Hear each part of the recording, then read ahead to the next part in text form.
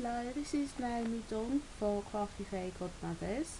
I'm one of the admin on Craftstruction, which is part of the CSG group, and I thought I'd tell you a little bit about my journey into construction.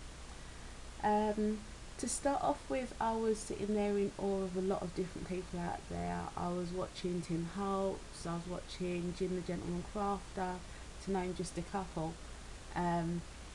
I really enjoyed what they did, and I was lucky enough that I was able to do some of the use streams with Jim the Gentleman Craft, and I learnt a few things that it was way more advanced than I was used to. I've been seeing chipboard in tutorials, well, in the videos that people have been putting up on YouTube, but I didn't know what it was. So it took a little while till I found out it was greyboard in this country and where to find it. So I bought some, and this was my first attempt at making something out of chipboard.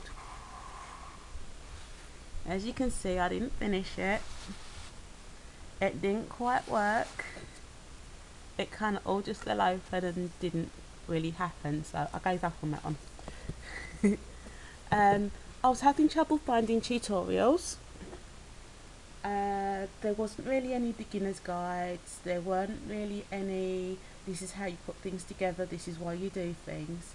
So this is my second attempt at making something. This went slightly better, but it's still got a lot of mistakes. So you've got things like gaps where I put the strips on, and the paper's not quite cut right, and it kind of went together okay. Took a bit of trial and error, but it got there. And I learnt to use hinges instead of ribbon. And as I've gone on, I've learnt loads. So now I'm attempting different things. I'm still learning. You learn by trial and error. This is something that I made last year, and it's based on a project that I saw on the Graphic 45 website, and it turned out it was made by a gentleman called Andrew Roberts. Now mine isn't the same as his, but it is based on it.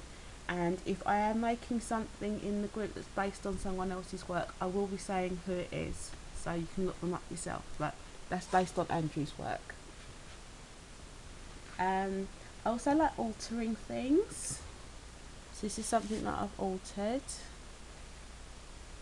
What I tend to do is just have a play. Quite often I can't find the tutorials. You can buy tutorials. I know Laura Dennison, to name just one, sells tutorials, and she'll tell you how big to cut things, and I think sometimes she does kits as well, but I've not done that yet.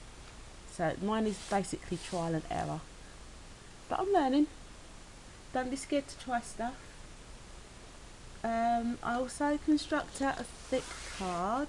This is one of the things that I've made, and again this is one of my earlier pieces. Okay, so when I say there's no such thing as a silly question, there's no such thing, for real. We're learning. We're all learning. We'll all learn tips and tricks from different people. This is another project. We might be making this later on.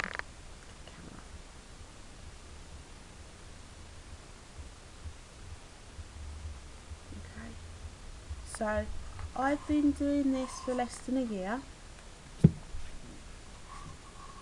but I'm learning. I will bring to you things that I learn. I'll find suppliers, little ideas that we find. We'll be posting up pictures of things that inspire us and giving links to people that inspire us.